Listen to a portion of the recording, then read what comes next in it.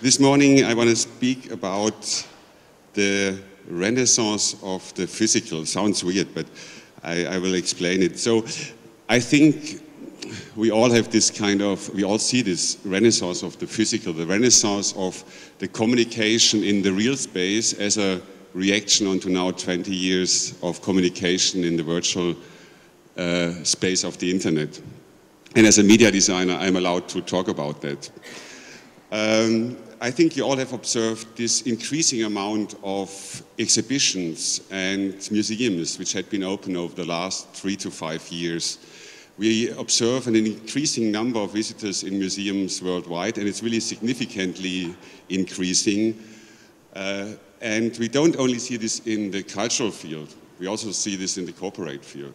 So a lot of corporates, they're shifting their communication budget from traditional media like print, like broadcast, and they also consider the internet as a traditional medium, onto the communication in the real space. So it seems that we have a desire now to leave from time to time the computer and the monitor and go into a museum or go into any kind of narrative space to experience information and entertainment together with other people. So if we are looking onto the design of these narrative spaces, then we see a huge difference compared to the pre-digital times. So the visitors of these narrative spaces, they are now computer literate. They know exactly about the qualities of this new medium of the computer, like interactivity, like networking, like collaboration, and they want to see this also in narrative physical spaces. And this is what Art+Com is doing beside other things for the last 23 years.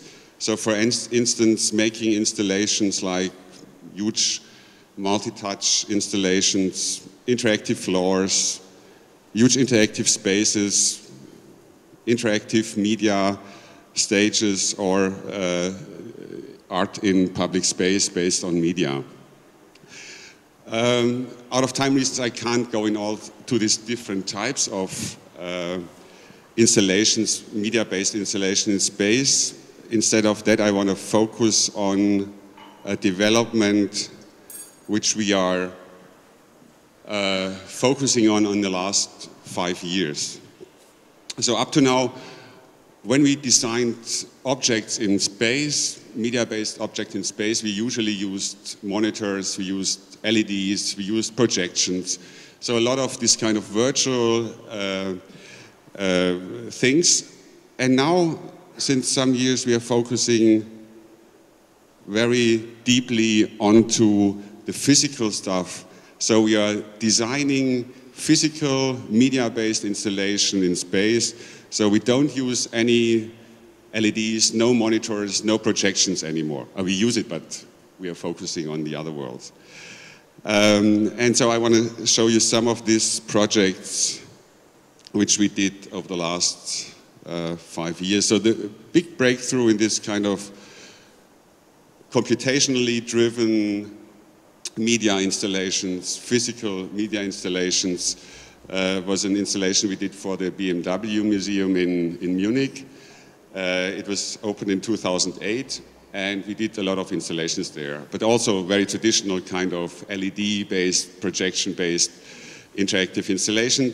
But we did our first purely physical installation based on mechatronics, based on code, and based on electronics. The installation I want to show is the installation which we did for the first space in the museum. It's a very interesting space because it's dedicated to the car design. So usually if you are if you are designing a space for car design, you show talking heads in monitors, you show pictures of tape drawing designers, and we decided to do a completely different thing because it's the very first space of the museum, so you have to more or less set a kind of interesting tone for the museum. So we decided to design a floating surface in space with which we can perform the process of a car design. Unfortunately, we have gravity, so there is no floating, no material which we can use to make a floating surface in space. So we made a lot of experiments. How can we design a hovering installation, a hovering surface in space? And you see we used different kind of nets, we used leeches, we even used fabric on ropes and tried to deform it. The contrast is a little bit high, I think you want to change it.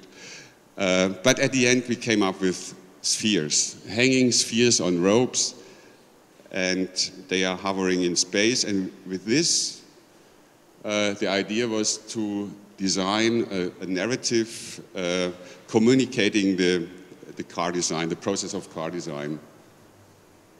So this is what we showed BMW, and first they said, I think that's not, we think that's not appropriate to show our design process with metal balls.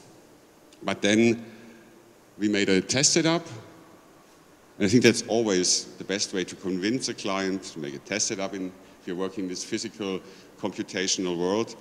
And then they figured out that there are all the brand values in there. So it's dynamic, it's precise, it's challenging. And for us as designers, it was very helpful having this to learn about how can we create a narrative out of, with this kind of installation. So the narrative was quite simple. The storyline: at the beginning of a design process, you don't have any idea. You have kind of random white noise. Then over time, the first forms appears, probably already directing onto the final result. And then competing forms appears, alternatives, and at the end, there's the car. So this is now a 2-minute compilation out of 8-minute choreography in which we showed the process of the design of 5 different important cars of BMW history.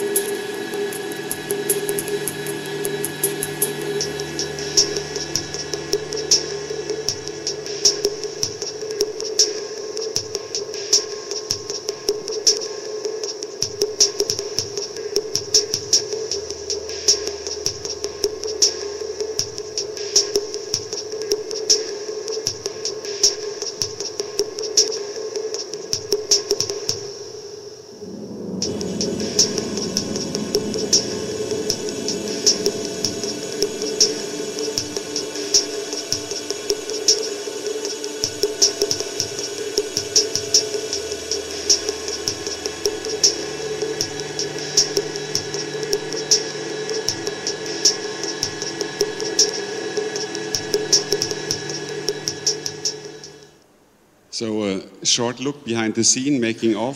So usually we are doing the prototypes, the concept, the software, but then we give it out to a workshop because you don't want to do things like that in-house, and also not like that. Then the story development, so we had light, we had sound, even we had spoken text. Content production, we developed a specific kind of computational process to design the whole thing. A lot of test setups. This was a very bad situation 3 weeks before the opening. We had a software bug, so usually every of these ropes or of these spheres get a value, let's say 50 centimeter down, but then we had a flip of the signs, and instead of getting the instruction to go 50 or 100 centimeter down, it went up and destroyed the installation 3 weeks before the opening completely. So, and you know, if you work in physical space, there's no undo, so you have to do it by yourself. Okay, but then we were lucky enough to have a good opening. So the next installation is a project we did. So the car was done in 2008. This was 2010 for the Expo 2010 in Shanghai. And we got a very nice commission for the Pavilion of the Disabled. And it was totally clear for us that the whole Expo will be filled with LEDs, with projections, immersive projections, and it will be a completely retina massage. So we decided to do something very quiet and very poetic. And because it's for the Pavilion of the Disabled, and because it's sponsored by a prosthesis manufacturer, Otto Bock, which is also in Berlin here, we decided to go back to a very old idea of communication, having this mirror reflecting sunlight over long distance. We then asked the prosthesis producer for 100 of hand prostheses, painted them white, put mirrors into it, used motors on the rear, used a strong beam, and designed a computationally driven choreography, again, which reflects this light on the other side of the wall and creating from time to time the Chinese character for movement or handling. So this tested up, and you see the projector is as interesting as the projection.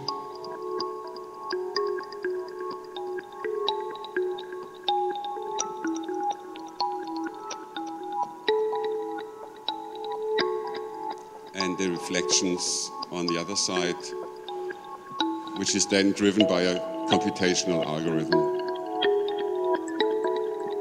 So very simply done and sketched in processing. So this is now set up in Shanghai. So that's installation there.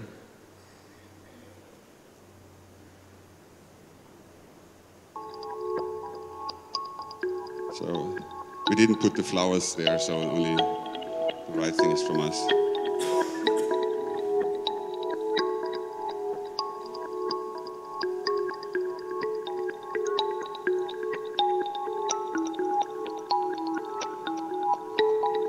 So this swarm behavior, having a kind of very calm motion there in this Expo 2010.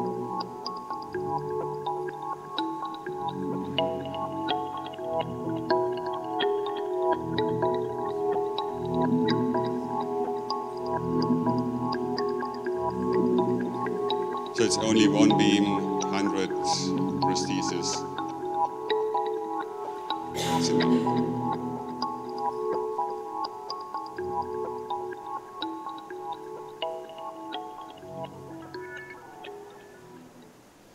Okay, coming to the last project. This is a project which just recently opened. It's for the Deutsche Bank in their headquarters in Frankfurt. We made several installations for the brand space. As you probably know, they renovated their headquarters in Frankfurt. And beside others, we did, again, kinetic installation, anamorphotic kinetic installation. So from a certain point of view, you see the Deutsche Bank logo. Fortunately, the contrast is a little bit high, but probably you can imagine. So we divided the diagonal beam of the Deutsche Bank logo into 48 triangles. And from a certain point of the space, you then see the logo as it is. And we then designed a choreography for these hovering triangles. We had 4 elements to choreograph. We had the vertical movements of the triangles. We had a light choreography which casted nice shadows. And we also designed a projection onto the triangles, which had been extremely difficult because you have these moving triangles in space and you have to hit them directly without any kind of beams going over them. So this was quite a challenge, and again made a dramaturgy, a choreography. And here, 2-minute compilation, again from a 9, now in the meantime it's 12 minutes choreography.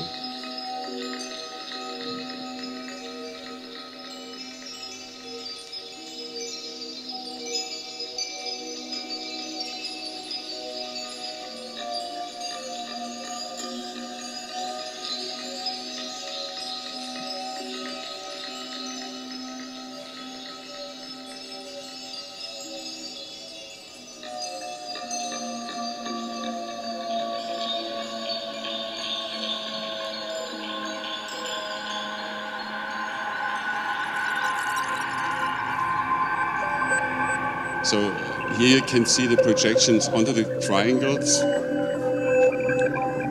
I recommend to visit our website and have a close look to it. It was very difficult to mask them and to hit them directly. And you see the computational graphics which are reacting onto the positions of the triangle too.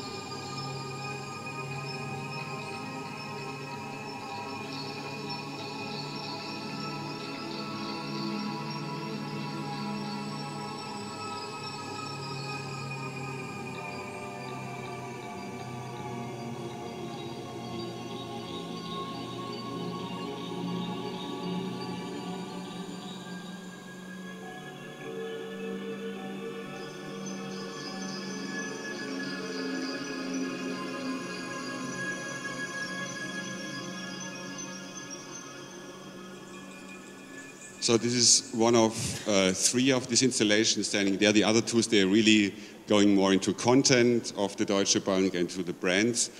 Because I have another 3 minutes, I show you the 4th one we did for them. It's a mirror. So they had the problem that they didn't have anything for the entrance area. So we designed an anamorphotic mirror, which is where the surface is designed the way that if we have also a blue light going on the other side.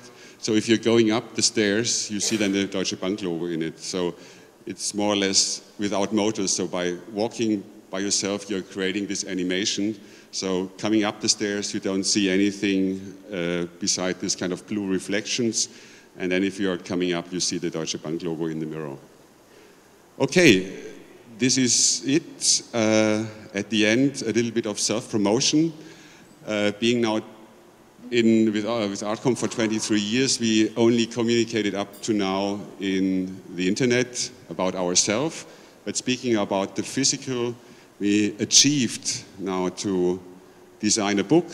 So in 2 weeks' time, beginning of September, our book will be out. It's published by Gestalten Verlag, and if you want to see more of our projects, 45 of them are deeply described in this book, and I hope you will buy it. Okay, thank you.